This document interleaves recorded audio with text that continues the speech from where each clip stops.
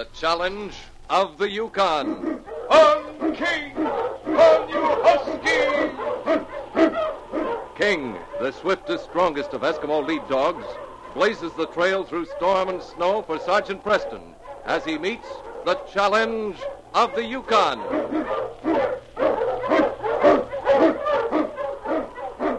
Sergeant Preston was typical of the small band of Northwest Mounted Police who preserved law and order in the Yukon during the gold rush of '98. That was the year that brought over 50,000 men swarming into the Klondike region, and the greed for gold led to frequent violence and bloodshed. But in spite of the odds against them, the force preserved a splendid record in maintaining the right. The challenge of the North was answered, and justice ruled triumphant.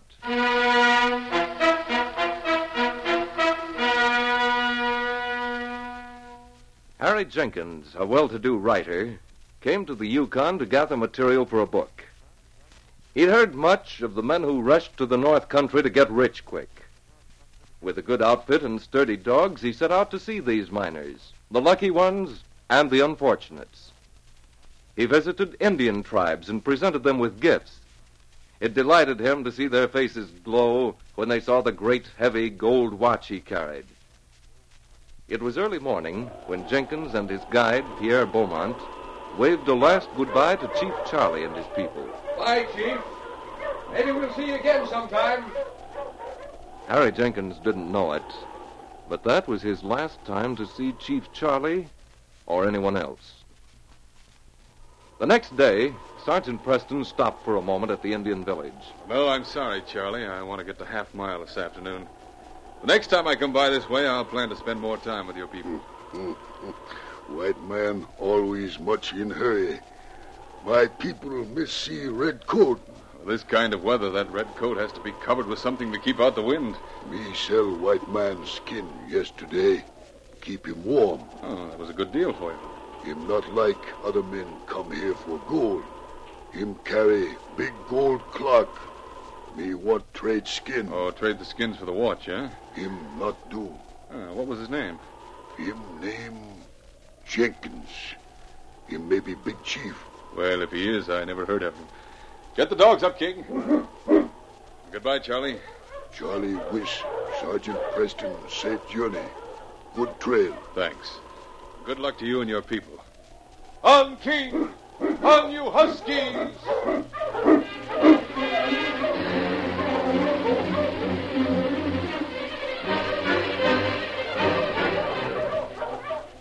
With the wind at our back, we're making better time than I expected. At least we don't have to break a trail this trip.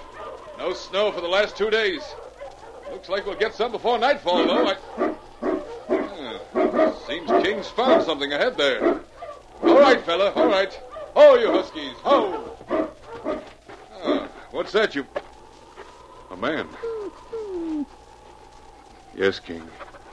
He's dead. Tracks of another man. Looks like he put up a fight for his life. The other man shot him and then got in the sled and kept going. Well, maybe we can find out who he is. No money in his pockets, nothing to... Oh, what's this? A keychain with a tag on it. Yeah, let's see. Harry A. Jenkins. Why, that's the man Charlie was telling me about. Whoever was with him robbed and murdered him. We'll get him on the sled and then follow those tracks, King. There, that does it. All right, boy. On, King! On, you huskies! With King in the lead, the dogs raced over the frozen trail, while Sergeant Preston kept his eyes on the tracks in the snow. But as the team neared Half Mile, the Mountie knew his job would be doubly difficult, for the tracks of the sled he'd been following were obliterated by countless others. A short time later, Sergeant Preston arrived in town. We'll stop at the hotel, King. Whoever killed Jenkins robbed him, so he came into town with plenty of money. Come on, you dumb mutt. All right, get in line there. Come on over with the dog. His dog doesn't follow him, boy. I don't blame you. That's no way to treat an animal. Here we are, fella.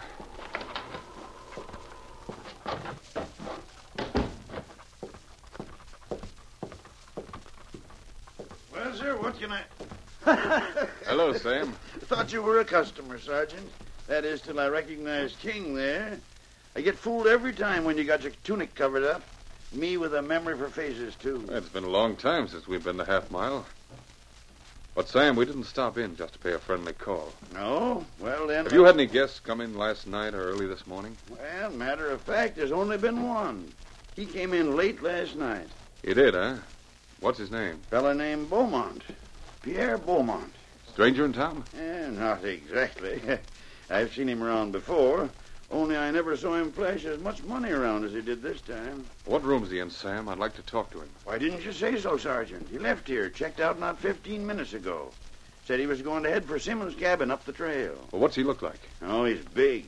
I'd say about 6'2". Kind of dark-skinned, bushy black eyebrows. Then he must have been the one we saw outside. Huh? Oh, we saw someone outside a few minutes ago. Seemed to have a lot of trouble getting his dogs together. I think I understand why now. You got something on him? Yes, we have. Come on, King.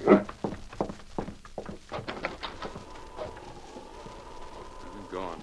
Say, now, I wish I'd known you were looking for him. What you wanted for? We'll tell you about it when we get back, Sam. Right now, King and I are heading for Simmons' cabin. Along most of the well-used trails in the north, there were prospectors' cabins with latch strings hung on the outside of the doors. It was the custom for any traveler to pull the string, which raised the inside wooden bar, walk in, and make himself at home. There was always dry wood in the stove and a square block of matches in sight, so that a man coming in might make a fire with the least possible waste of time. Simmons' cabin was one of these. Inside, the stove was glowing while an old prospector warmed his feet in front of it. His companion walked over to the window, raised his horny hand to shade his eyes, and peered out. It looks like we're going to have company, Pete. Yeah. Well, I don't know who it might be, but from the way he was yelling at his dogs, it sounded like good company to me. I can tell what a man's like from the way he treats his dogs, I always say. What's that you're whittling, Mike? Got in mind to whittle a boat with an Indian sitting in it. Come on in, stranger. Make yourself to home. That's what we're doing. Thanks. Hang your mackinaw over there, stranger. Yeah. Got anything to eat here? There's beans in the cupboard, if you've a mind to fix them. That's mighty hospitable of you, gents. Thanks. You were talking about dogs a minute ago, Mike. Dogs? Huh. Worthless pack of hounds. That's all? Well, now every man's welcome to his own opinion. But I had a dog once, smartest husky that ever walked. Which one was that? Called her Pussyfoot. Yes, sir, now there was a dog. Yes, sir, the best dog in the Yukon. My money, I'll take a horse. No, horses don't get far on these trails up here. Ain't as dependable. Ever tell you about the time Pussyfoot saved my life, Mike? Yeah, sure. I heard that story 60 times if I heard it once. And every time you tell it, you make it bigger. Well, maybe the stranger here ain't heard it yet. You're right, I haven't. I can do just as well without hearing it. Strangers don't like dogs, and that's that. But you do. And I can tell you a story about a dog that'll make Pussyfoot look like a piker. Now, wait a minute. Ain't any dog can do This that. dog can, and I'll prove it. You better. I'd like to know if any husky's smarter than Pussyfoot. Sounds like more company coming. Well, whoever he is, if he wants something to eat, he can fix it himself. Just like I had to. You ain't crippled, stranger. Well, I'm in luck. Come on, boys. Yeah, looks like we got a full house tonight. Come on over here by the stove, mister. Well, thanks. What's that dog doing in here? Well, he's with me. Well, he can stay outside with the rest of them. Maybe you didn't hear what I said. He's with me. He's welcome, far as Mike and me are concerned, mister. Sight more welcome than certain people I'm looking at right now. You addle-brained old fool. You men together? Us? Shucks, no. I mean, we ain't all together. Mike and me are, but the stranger here just got in a while back. I see. Had anything to eat? I'll cook some beans in a little while. It's every man for himself here. Yes, so I see. Oh, what's the matter, boy? You foraging, huh? Pete, that husky there reminds me an awful lot of this other dog I was telling you about. Oh, yeah. I want to hear that story. Mister, maybe you like dogs. good-looking one like that one following around, you sure can pick him. Yes, he's a fine dog. Well, Pete here claims his husky saved his life once. She did, too. The dog I'm telling you about didn't only save one life, Pete. He saved a whole community. A whole community? Oh, now that's a tall one. It's the truth. Whose dog was it? Sergeant Preston's dog, husky named King. I don't care whose dog it is. There ain't any of them worth what it takes to feed them. Yeah, finished eating if you want to cook some beans. Yeah. Take off your mackinaw, mister, and make yourself to hum. Come on, Mike. Get on with your story. If that was such a smart dog, I want to hear about it. You remember the time they had the diphtheria epidemic up at Fort Munn? Yeah. You remember it, mister? Yes. Yes, I remember it well. The only thing that could stop the folks from dying off like flies was to get serum to the town, and get it there fast. I know that. Sure, any fool does. But there wasn't a drop to be had, and it was 100 miles to Hawkinsville and back to get it. What I want to know is where this here dog you're talking about comes in. I'm getting to that. Now, you see, it happened like this. Sergeant Preston got into town with that there dog of his, and once he took the situation in, he sent King off with a message in his collar, mind you, all that way while she stayed in town and worked with the minister to save what lives he could. And would you believe it? The dog left in early morning, and by 10 o'clock that night he was back, with serum in his collar and a note from the doc in Hawkinsville saying he was following with more. That's how a dog saved a whole community. Well, sir, I tell you, I wouldn't have believed it. You mean you saw that dog leave Fort Munn and come back with the serum? Saw him? Why, man, I was right there, working along with the sergeant myself. Me and him are great pals. He's a fine fella, Pete. I'd stand that dog of his against anything in the Yukon. I've heard enough of dog stories. I'm turning in. You can ask Doc Burns the next time we go to Hawkinsville, if you don't believe me. When I see my friend Sergeant Preston, I'll get it in writing.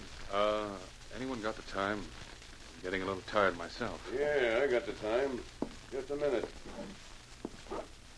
Just about. Watch you stopped. That's so. Yeah, let's have a look at it. Wait a minute, stranger. I don't show this watch to everybody. No? Probably for a good reason, Pierre Beaumont. What? I said let me see that watch. A little demanding for a stranger. How'd you know my name? It's my business to know all about men like you. Now, A look, man's what's a this? stranger until he introduces himself, Beaumont. I'm Sergeant Preston of the Mounted Police. Sergeant Preston? You don't have anything on me, Mounty. If your conscience is clear, you'll hand that watch over now. Yeah? Well, suppose I... Hey, look out! He's grabbing for the knife. Oh, no, you don't. Quiet, boy, quiet. Now I'll have a look at that watch. Well, no wonder he wouldn't show it to me. Engraved Harry A. Jenkins, 1895. He's our man, all right. That was some sock you landed on his chin, Sergeant. I don't know how you managed it with all them heavy clothes on. I thought it strange you didn't take off your parka. I didn't want to let him see my red coat. And I hated to interrupt your story. Sergeant. Yeah. Yeah. Appears like you've got some explaining to do, Mike. I knew Pete'd never believe me if I hadn't said I was there in Fort Munn with you. I heard the story from Doc Burns, you see. Oh, that's all right, Mike. If we weren't friends before, we are now. Well, I'll handcuff the prisoner, and King and I'll keep a watch on him tonight. Understand, boy? Then tomorrow, it's back to Half Mile. For Chief Charlie to identify Beaumont, he's as good as hung. You mean King here guards prisoners, too? Oh, yes. And you can take my word for it. As far as King was concerned, Mike didn't exaggerate the story he just told at all. Yes, King, the case is closed.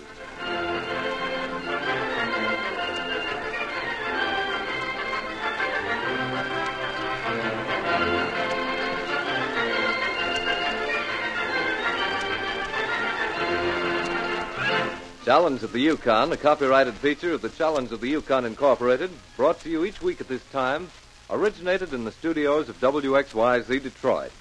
The characters and events in tonight's drama were fictitious. This is Jack McCarthy speaking.